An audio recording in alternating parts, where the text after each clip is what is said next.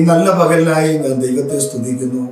ഒരു പ്രാവശ്യം കൂടെ ദൈവത്തിന്റെ വചനവുമായി നിങ്ങളെ അഭിസംബോധന ചെയ്ത് സംസാരിപ്പാൻ പരിശുദ്ധാത്മാവ് അവസരങ്ങൾ നൽകിയതിനെ ഓർത്ത് ഞാൻ ദൈവത്തിന് 1000 നന്ദി അർപ്പിക്കുകയാണ്. നമ്മുടെ ജീവിതയാത്രയിൽ ദൈവത്തിന്റെ സാന്നിധ്യവും പരിശുദ്ധാത്മാവിന്റെ ശക്തിയും എന്നും നമുക്കൊപ്പം കൂട്ടായി, തണലായി, ആശ്വാസമായി ഇരിക്കട്ടെ എന്ന് ദൈവസന്നിധി ഞാൻ നിങ്ങൾക്ക് വേണ്ടി പ്രാർത്ഥിക്കുകയാണ്.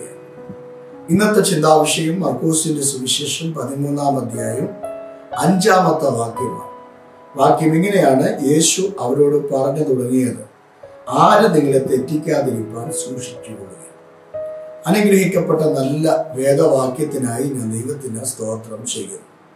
നമ്മുടെ വാഴ്ത്തപ്പെട്ട കർത്താവായ യേശുക്രിസ്തു ഒലിവുമലയിൽ ദേവാലയത്തിനരികെ ഇരിക്കുമ്പോൾ യേശുക്രിസ്തുവിന്റെ അടുക്കൽ പത്രോസും യാക്കോബും യോഹന്നാനും അന്ത്രയോസും കൂടെ യേശുവിന്റെ അടുക്കൽ ചെന്ന് സ്വകാര്യമായി ചോദിച്ച ചില ചോദ്യങ്ങൾക്ക് മറുപടി എന്ന പോലെ വാഴ്ത്തപ്പെട്ട കർത്താവ് ശിഷ്യന്മാരോട് പറഞ്ഞ ഒരു ഭാഗമാണ്: നിങ്ങളെ തന്നെ തെറ്റിദ്ധരിപ്പിക്കാതിരിക്കാൻ, നിങ്ങളെ തെറ്റിക്കാതിരിക്കാൻ നിങ്ങളെ തന്നെ എന്ത് ചെയ്യണം?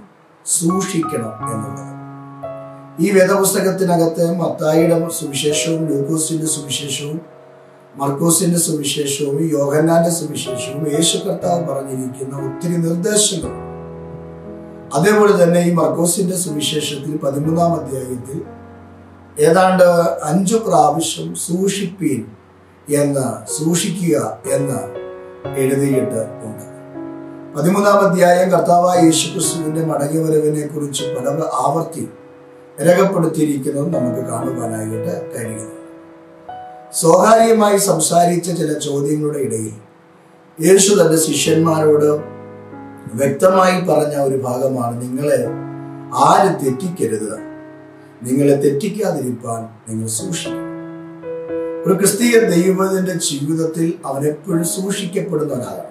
വാക്കും പ്രവൃത്തിയും ജീവിതത്തിന്റെ എല്ലാ മേഖലകളിലും തന്നെ തന്നെ സൂക്ഷിക്കുകയും ദൈവത്തിന് വേണ്ടി നിലനിൽക്കുകയും വിജയകരമായ ക്രിസ്തീയ ജീവിതം നയിക്കുകയും ചെയ്യുന്ന ഒരു അനുഭവത്തിലേക്ക് ഒരു ദൈവ പൈതൽ കടന്നു വരേണ്ടത് വളരെ അത്യന്താപേക്ഷിതമായ ഘടകമാണ്. യേശു കർത്താവ് തന്റെ ശിഷ്യന്മാരോട് പറഞ്ഞതുപോലെ ഇന്ന് പകരം പരിശുദ്ധാത്മാവ് നമ്മോട് പറയുകയാണ്: നമ്മളും ചില ഭാഗങ്ങളിൽ നാം സൂക്ഷിക്കപ്പെടുന്നതായി.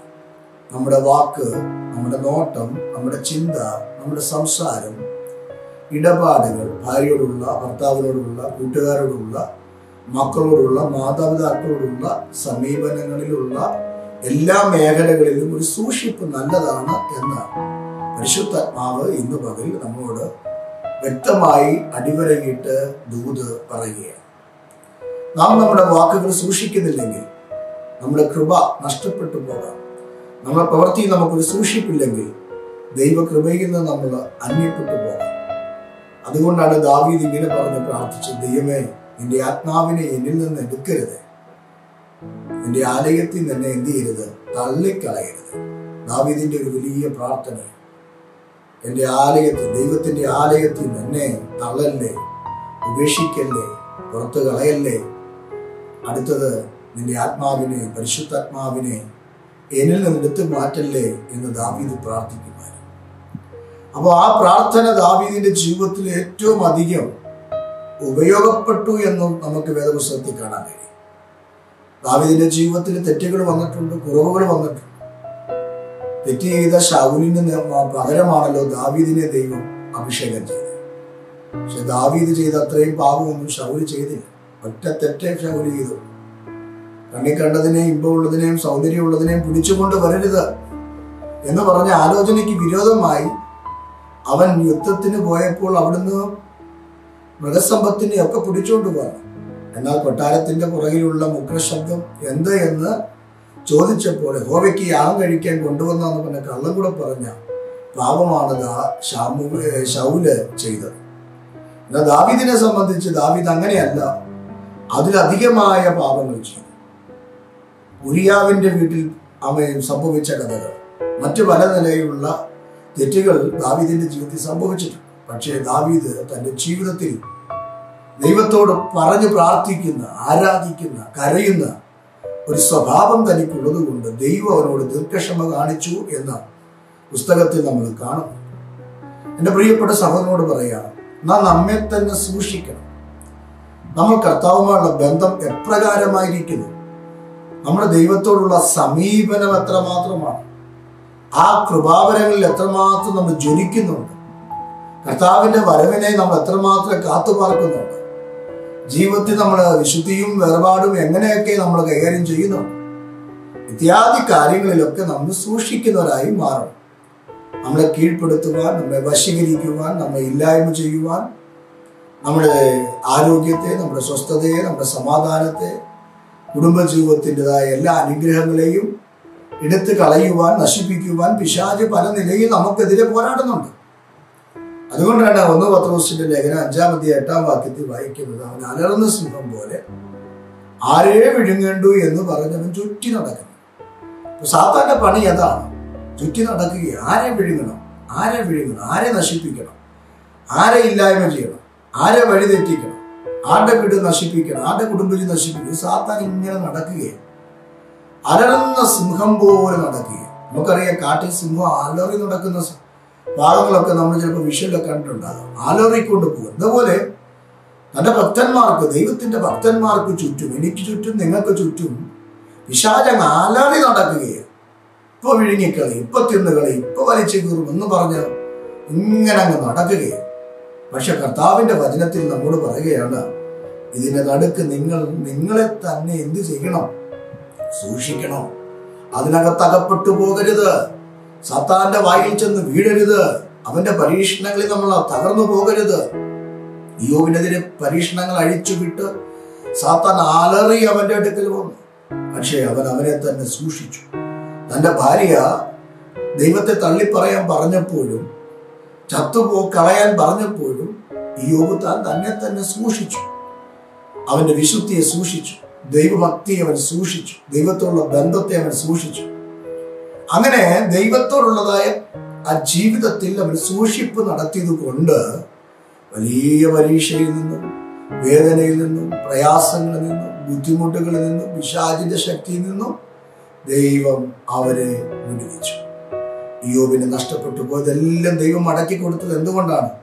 ഇയ്യോബ് തന്നെ ദൈവിക കാര്യങ്ങളിൽ, വിശുദ്ധിയുടെ കാര്യങ്ങളിൽ, ദൈവഭക്തിയുടെ കാര്യങ്ങളിൽ, ദൈവത്തോടുള്ള സ്നേഹവും അത് മുറുകെ പിടിച്ചതുകൊണ്ട്, തന്നെ സൂക്ഷിച്ചതുകൊണ്ട്, കൂടെയുള്ള ഭാര്യ ദൈവത്തെ തള്ളി പറയാൻ പറഞ്ഞിട്ട് ഒരു വാക്കുകൊണ്ട് പോലും ഇയ്യോബ് ദൈവത്തോട് മറുത്തരം പറയാതെ, മുറുമുറുക്കാതെ അവനവന്റെ കഷ്ടതയിൽ ദൈവത്തോട് ചേർന്ന് നിന്നപ്പോൾ ദൈവം അവനെ അനുഗ്രഹിച്ചത്. ഇന്ന് രാവിലെ ഞാൻ എന്നെ കേൾക്കുന്ന പ്രിയപ്പെട്ടവരോട് പറയാം, ദൈവം നമ്മുടെ ജീവിതത്തിൽ വരുത്തുന്ന എല്ലാ മേഖലകളിലും ദൈവത്തിന്റെ കൃപയും സാന്നിധ്യവും അഭിഷേകവും നമ്മുടെ മേൽ പകർന്നു തരും. നമുക്ക് പ്രത്യേക ശക്തിയും ബലവും ദൈവം നമുക്ക് നൽകും. നമ്മൾ ഇതുവരെ അനുഭവിച്ചിട്ടില്ലാത്ത സന്തോഷവും സമാധാനവും ദൈവം നമുക്ക് നൽകും. പക്ഷെ നമ്മൾ എന്ത് ചെയ്യണം? നമ്മൾ ദൈവകൃപയിൽ നമ്മെ തന്നെ സൂക്ഷിക്കണം. ഓരോ ദിവസവും രാവിലെ കിടക്കയിൽ എഴുന്നേൽക്കുമ്പോൾ പറയണം, കർത്താവേ, ഇന്ന് പകൽ എന്നെ സൂക്ഷിക്കണേ, എൻ്റെ കുഞ്ഞുങ്ങളെ സൂക്ഷിക്കണേ, ഞങ്ങളുടെ കുടുംബത്തെ സൂക്ഷിക്കണേ, ഞങ്ങളുടെ കുഞ്ഞുങ്ങളുടെ ജീവിതത്തിലെ നന്മകളെയൊക്കെ കർത്താവ് സൂക്ഷിക്കണേ.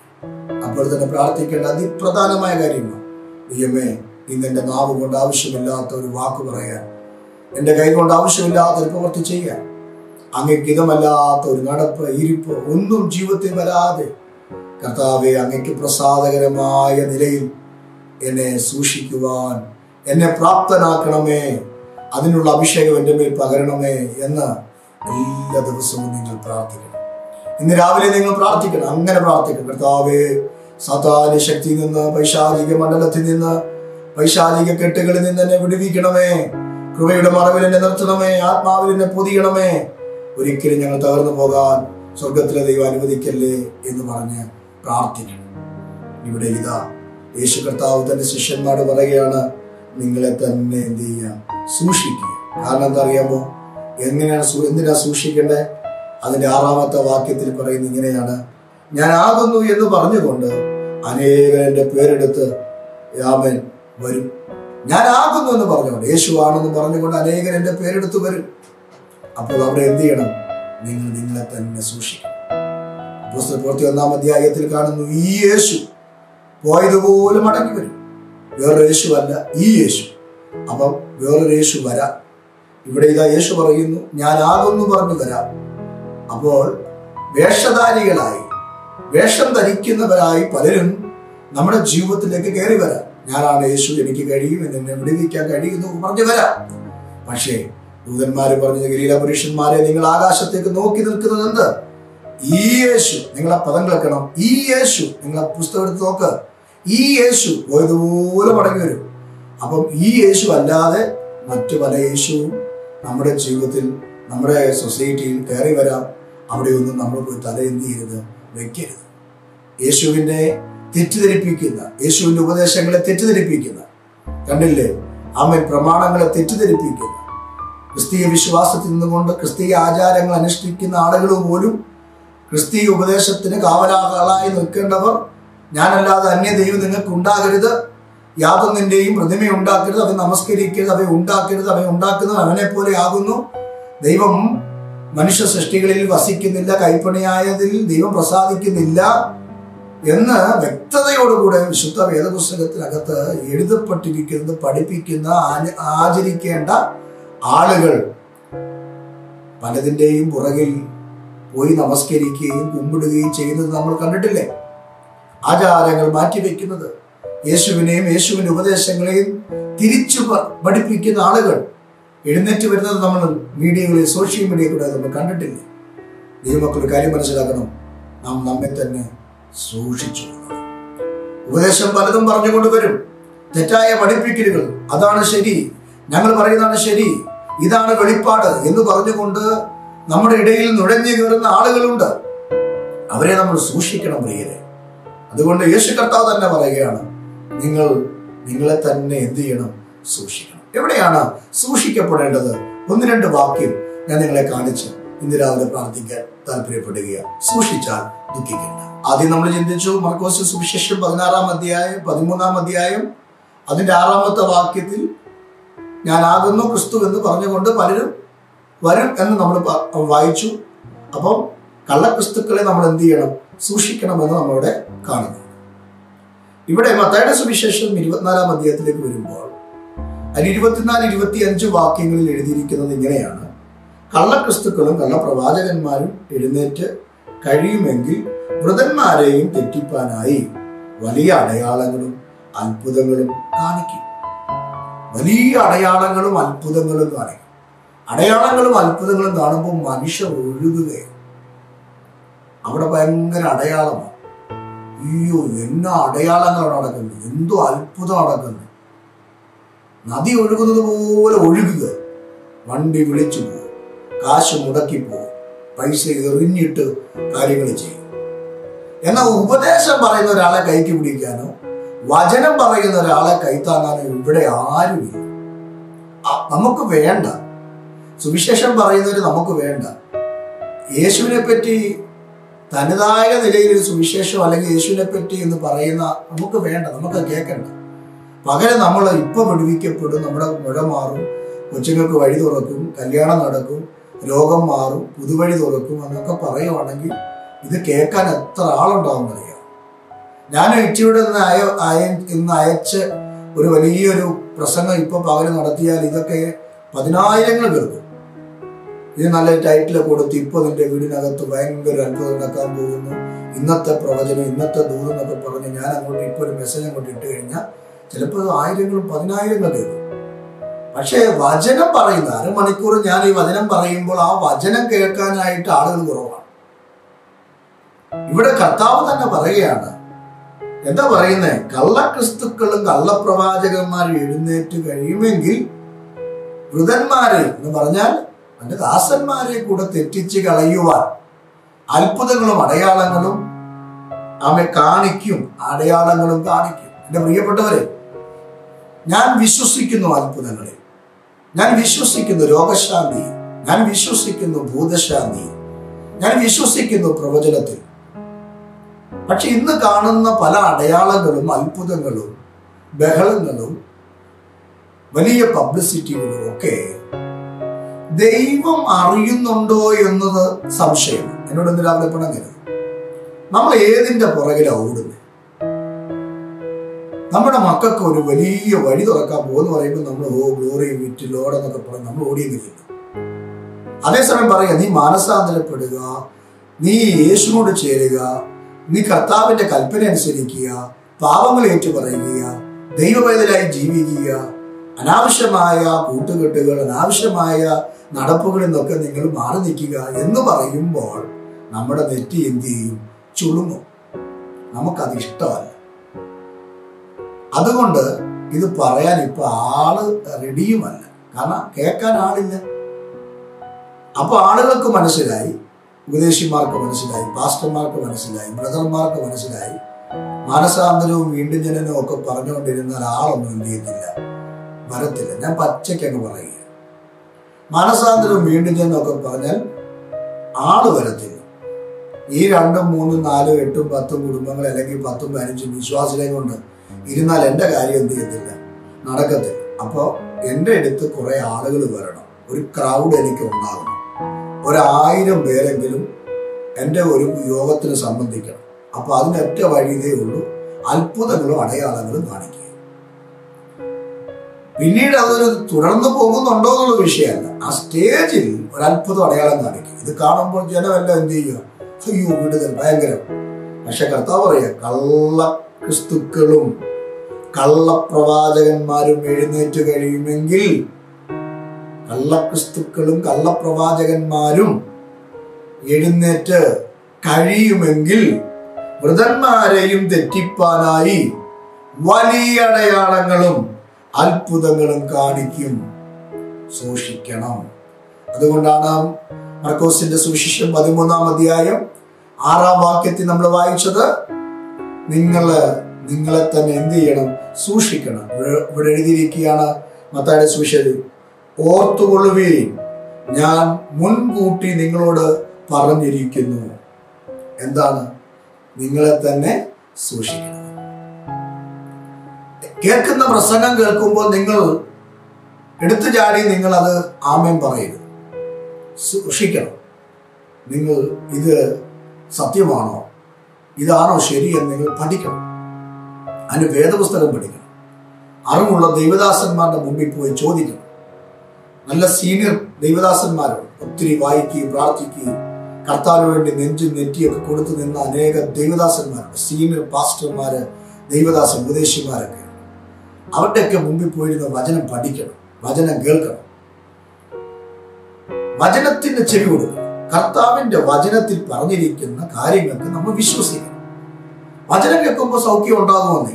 വചനം കേൾക്കുമ്പോഴും ഭൂതങ്ങളാകും. വചനം കേൾക്കുമ്പോൾ രോഗസൗഖ്യം ഉണ്ടാകും. ദൈവത്തോട് ഞാൻ കാര്യം പറയാം, ഈ കാലഘട്ടം അന്ധകാരം പിടിച്ചൊരു കാലഘട്ടമാണ്. ആരെങ്കിലും വിളിച്ചു പറയുന്നുണ്ട് കടം ദൈവം ഇപ്പൊ എഴുതി തള്ളുന്നു. ബാങ്കുകാർ പറയുന്ന പോലെ എല്ലാ കർക്കിടക മാസവും നിങ്ങളുടെ കടങ്ങൾ എഴുതി തള്ളുന്നു പറഞ്ഞ് ബാങ്ക് കെട്ടുന്ന പോലെ കടങ്ങളെല്ലാം എഴുതി തള്ളുന്നു പറയുമ്പോൾ കൈയടിച്ചുകൊണ്ടുകൂടി ചെല്ലരുത്. നിങ്ങൾക്ക് വലിയ അത്ഭുതങ്ങൾ സംഭവിക്കാൻ പോകുന്ന, ഒരു സിദ്ധി ഉണ്ടാകാൻ പോകുന്നത് പറയുമ്പോൾ നിങ്ങൾ കൈയടിച്ച് ഗ്ലോറി പറയരുത്. നിങ്ങൾ നിങ്ങളെ തന്നെ സൂക്ഷിക്കണം. കാരണം ഇത് അന്ത്യകാലം. വചനം പറയുന്നു, കള്ള ക്രിസ്തുക്കളും കള്ളപ്രവാചകന്മാർ എഴുന്നേൽക്കും, കഴിയുമെങ്കിൽ വൃതന്മാരെ കൂടെ തെറ്റിക്കും. അതിനുവേണ്ടി അവർ ഉപയോഗിക്കുന്ന മാനദണ്ഡമാണ്. ഇത് ഞാൻ പറഞ്ഞതല്ല, വിശുദ്ധ വേദപുസ്തകത്തിൽ പറഞ്ഞിരിക്കുന്ന കാര്യമാണ് കേട്ടോ. ഞാൻ ബൈബിളിനകത്ത് അല്ലാത്ത ഒരു കാര്യവും ഞാൻ ഇന്ന് അവർ പറയുന്നില്ല. എന്നാൽ ഇവിടെ പറയുകയാണ്, കർത്താവിന്റെ വചനത്തിൽ പറയുകയാണ്, അവർ അതിനുവേണ്ടി ഉപയോഗിക്കുന്ന ഒരു മാനദണ്ഡം എന്ന് വെച്ചാൽ വലിയ അടയാളങ്ങളും അത്ഭുതങ്ങളും കാണിക്കുകയാണ്. അത്ഭുതം നോക്കി, അടയാളം നോക്കി നമ്മളെങ്ങും പോകരുത്. പകരം നാം ദൈവത്തിന്റെ വചനത്തിനകത്ത് ഉറയ്ക്കണം. ദൈവവചനത്തിനകത്ത് പറയുന്നത് കേൾക്കണം. നമ്മൾ കർത്താവിന് വേണ്ടി നിലനിൽക്കണം. പ്രിയപ്പെട്ടവരെ, ആരെങ്കിലും നിന്റെ രോഗം മാറ്റാമെന്നും നിന്റെ കടം മാറ്റാമെന്നും നിന്റെ ഭാരം മാറ്റാമെന്നൊക്കെ പറഞ്ഞാൽ ഓടിപ്പോവുകയല്ല ചെയ്യേണ്ടത്. കർത്താവ് പറയുന്നത് എന്താ അറിയാമോ?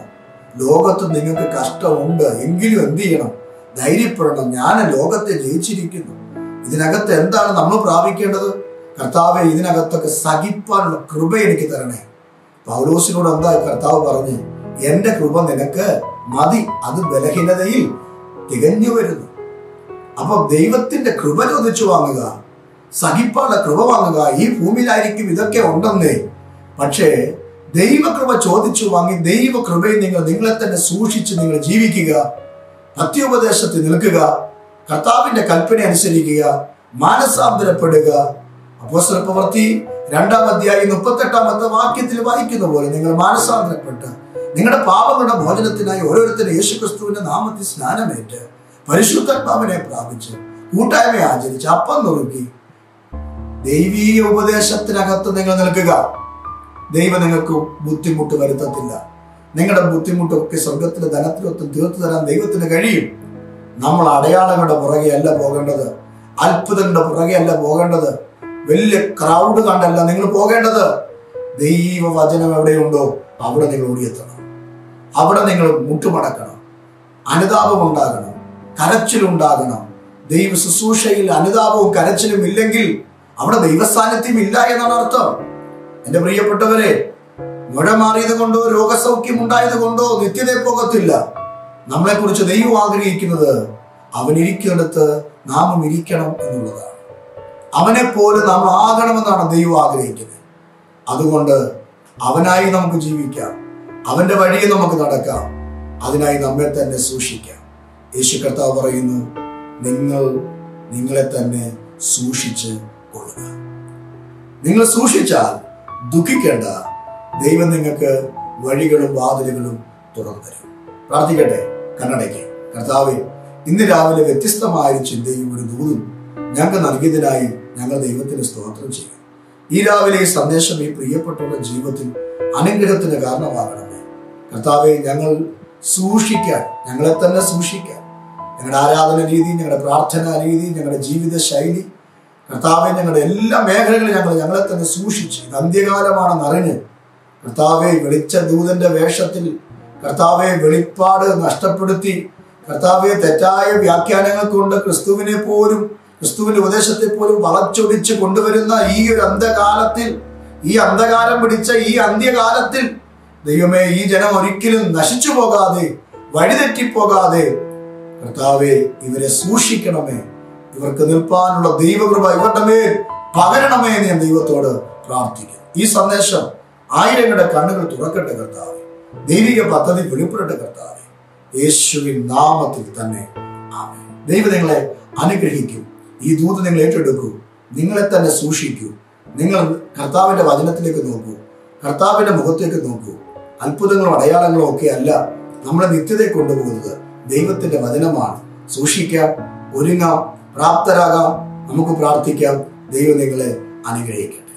ഈ സന്ദേശം നിങ്ങൾക്ക് അനുഗ്രഹമാകുന്നുവെങ്കിൽ ഗ്രേസ് ടിവിയുടെ യൂട്യൂബ് ചാനൽ സബ്സ്ക്രൈബ് ചെയ്ത് തൊട്ടടുത്ത ബെൽ ബട്ടൺ കൂടി അമർത്തുക. അതത് ദിവസത്തെ നോട്ടിഫിക്കേഷൻ നിങ്ങൾക്ക് ലഭിക്കുന്നതാണ്. നിങ്ങളുടെ വിലയേറിയ പ്രാർത്ഥനാ വിഷയങ്ങളും അഭിപ്രായങ്ങളും ഞങ്ങളെ അറിയിക്കുക. ഞങ്ങൾ നിങ്ങൾക്ക് വേണ്ടി പ്രാർത്ഥിക്കുന്നതാണ്. ഞങ്ങളെ വിളിക്കേണ്ട നമ്പർ 7559068791. ദൈവം നിങ്ങളെ ഏവരെയും അനുഗ്രഹിക്കുമാറാകട്ടെ.